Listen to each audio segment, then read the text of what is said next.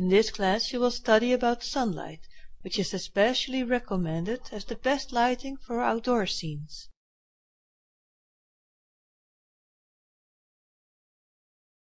Open the sunlight file located in the course files. Let's explain the concept in AutoCAD on sunlight. The sun is a lighting resource which simulates the effect of the sunlight, and it can be used for showing the shadows cast on the surrounding area. The sunlight option makes it possible to define sunlight settings based on the definition on geographical location, date, time and north direction. Enable the sun properties on the Render tab and the Sun and Location panel. The Sun Properties box is divided into 4 parts. The first part, named General, provides the settings for sunlight, such as turning the status on and off. Intensity factor is used for defining the intensity of the sunlight, color to show the actual color of the sunlight. In the Shadows field, you enable the shadow options in the scene. In order to view a shadow in the scene without rendering, just enable the Full Shadows option on the Render tab, Lights panel.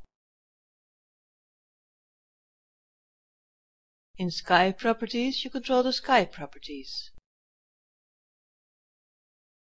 Now in the Status fields, you define if the sky lighting will be calculated when rendered. In Horizon, you control the appearance and location of the horizon line. Then, in Advanced, you added the nighttime lighting. The Sun Disk Appearance option fields are used for controlling the scale and intensity. In Sun Angle Calculator, you define the solar angle based on the time and day data. The shadow changes in the scene based on changes in the time field and the shadow position. In the Rendered Shadow Details option, you specify the shadow properties. Then, in the Geographic Location settings, you can define the geographic position of the Earth and solar position. In this field, you define the north direction based on the XY plane.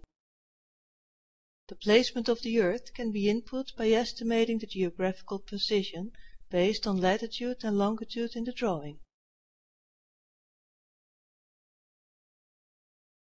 You can see how important it is when beginning architectural drawings to correctly define the geographical plane. You can see in this example how the shadow position changes based on changes in parameters. You can position the geographic location using Google Earth if you have it installed. You can download this program free of charge as long as you have a good quality video card. You have studied sunlight concepts in this course and how to apply them adequately to your drawings.